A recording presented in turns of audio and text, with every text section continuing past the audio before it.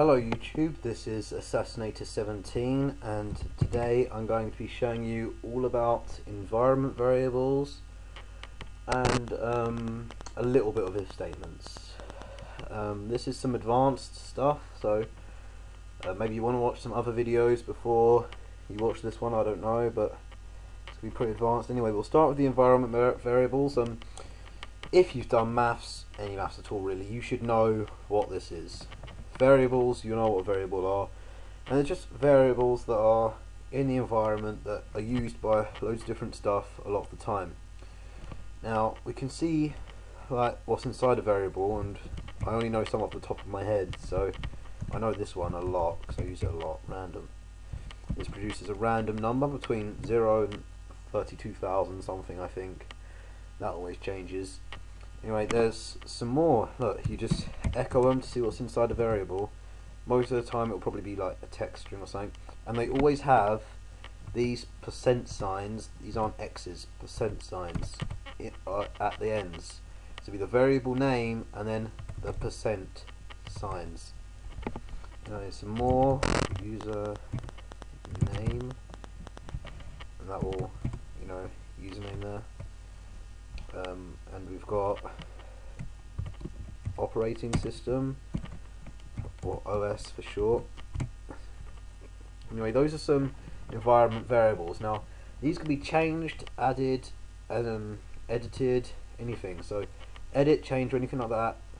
Hover above my computer, then properties, and then we go advanced system settings. Continue if you're on Vista, because it's annoying having to do that.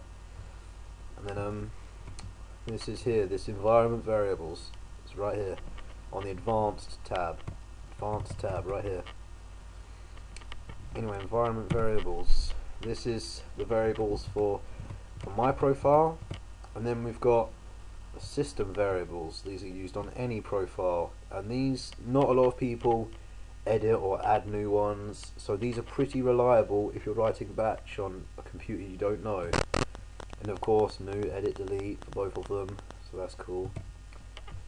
Anyway, those are your environment variables. And now the if statements I'm going to talk to you about, well first actually, before I do that, I'll show you how to make your own temporary variables. Now that's done with the set command. By the way, if you want to see a complete list without having to do that, just type set on its own and you've got a full list. It's right there. Anyway, to set your own variables, you'll do set, and then your variable name, we'll call it hello, and then what your variable will equal, and it will equal hello world. If it's done that, space like that, it should look like that. And then we can use this variable temporarily unless we close it. We're not going to. Unless we close it, that variable will stay there the entire time. So if I just echo percent hello, and there we go, we've echoed it and there it is. Even if we clear the screen, look at this, we can still echo percent hello like that. See, it's still there.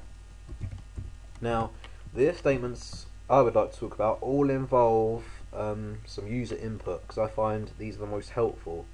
These are when you're doing menu style things, and these are closely linked to environment variables because they use sort of the same thing as you just saw with the percent signs.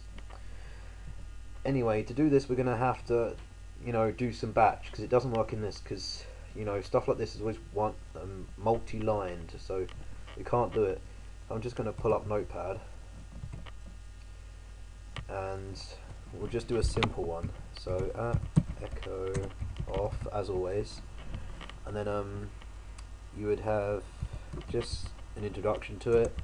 Hello, this is a test, and then we would do something like choose. No, wait. This is where it gets really annoying because I don't know what to put. Press 1 to go to the next menu, or press 2 to exit. And then we would have set P, which is basically to prompt, and then we'll put input as our variable name equals, and we leave that blank. Then we have if, and then our variable input, input equals 2 equals this time 1.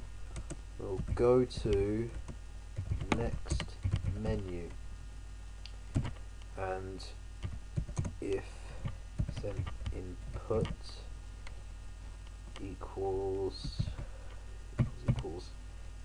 2, go to exit. Right, and then see, this is our if statement here, this is the if statement, and this is just to dress it up a little bit, this echo here. Oh, I didn't put echo there.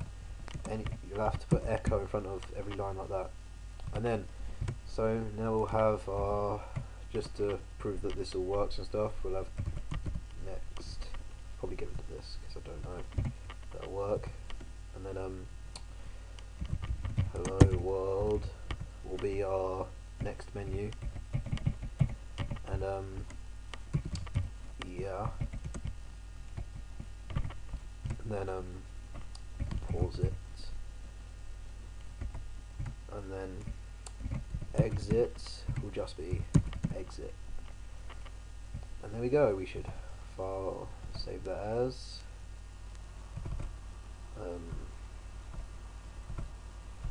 let's just see tester.bat, and as always you'll have your save type as all files.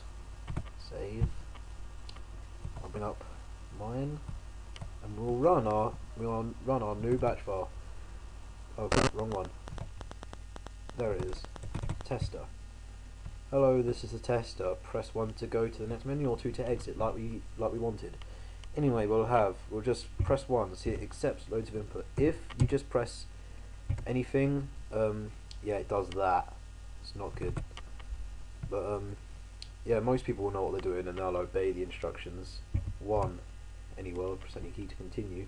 That's because it's just going to carry on going. It's like using pause, but because we didn't end at the loop where it started off as next, we didn't end it. We didn't end the loop, so it will just do that all the time. If we press 2, you know, we just exit. Anyway, that's about it on the things, but that's how that works. So now you know how to do some pretty good stuff in Batch. Hopefully you shouldn't just be a script kiddie and just copy everyone else's. Now you should be able to tailor your own stuff to your own needs. For instance, I have my account management bat. Still have the notepad open here. This is a very long one. It's huge. Look at all this. All these options. Using lots of environment variables. Oh, I forgot to show you the net user stuff. I'll probably cover that later. And let's show you some good ones just as a last video kind of thing. I'll show you my matrix too. Ooh yeah. Hello Neo. Welcome to the matrix. This is pretty crappy. Oh yeah, matrix. What else have we got? I think that's it. Just so you can see my account management thing. We have it like that. Add password, change password. It will all go to the right thing. It will all work. But just going to exit that now.